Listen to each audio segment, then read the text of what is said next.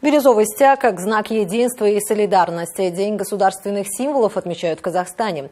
В торжественной церемонии поднятия флага принял участие Токаев, где вручил офицерские погоны лучшим выпускникам военных вузов.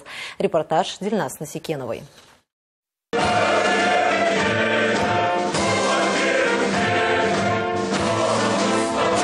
В этом мемориальном комплексе «Атамикен» в воздухе царила патриотическая атмосфера. Парадные мундиры, рота почетного караула, торжественный марш. Касым-Жомарт Токаев поздравил собравшихся с Днем государственных символов и отметил, что этот знаменательный праздник олицетворяет укрепление нашей государственности. Отдельно подчеркнул президент заслугу наших спортсменов.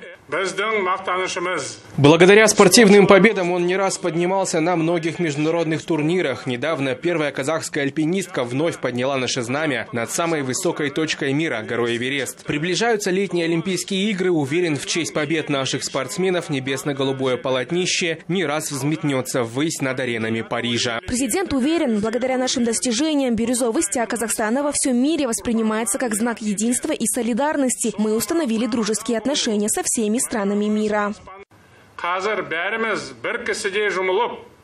Сегодня мы все вместе строим справедливый Казахстан, общество, в котором каждому предоставлены равные возможности. Мы встали на путь обновления общественного сознания и формирования нового качества нации. Реализация всего намеченного задача не из легких. Для этого нам прежде всего необходима сплоченность. Народ Казахстана связан одной судьбой и общим будущим. Объединившись под небесно-голубым флагом, мы обязательно достигнем намеченных целей. По словам Токаева, флаг, герб и гимн объединяют всех граждан как в дни испытаний, так и во время триумфальных побед. Присвоение воинских званий в День государственных символов стало доброй традицией, отметил президент. Он также указал на значимость того, что военнослужащие избрали своей жизненной миссией защиту Родины.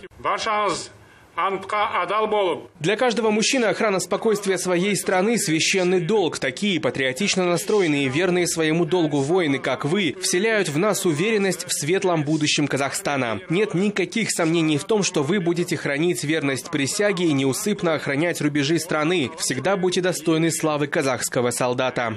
Кроме того, президент лично вручил офицерские погоны 12 лучшим выпускникам военных вузов. В завершении роты почетного караула службы госохраны, Министерства обороны и внутренних дел прошли торжественным маршем. Дильназ Насикенова, Астана Таймс.